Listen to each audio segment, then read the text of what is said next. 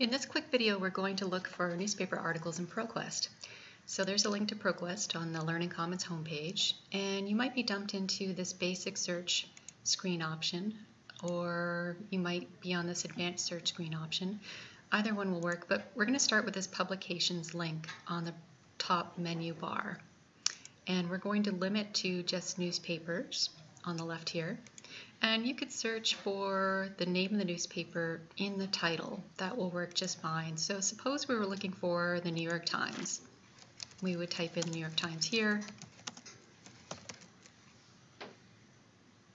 Select the search button, and we find that there are two publications, two editions.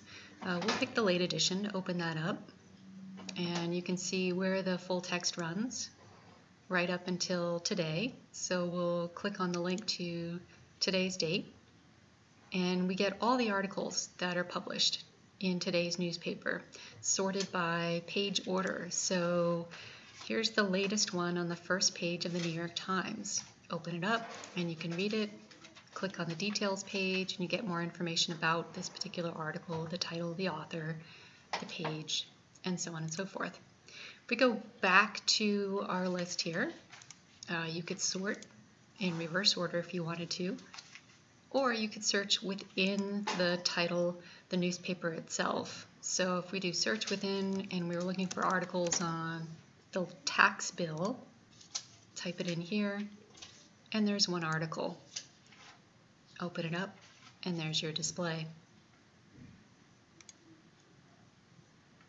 We could also, if we wanted to, look for articles on a particular topic within all of the newspapers. So we go to databases on the menu bar at the top, and we're going to select just the news and newspaper databases within Proquest, and pick Use Selected Databases here. So now if we type in our topic,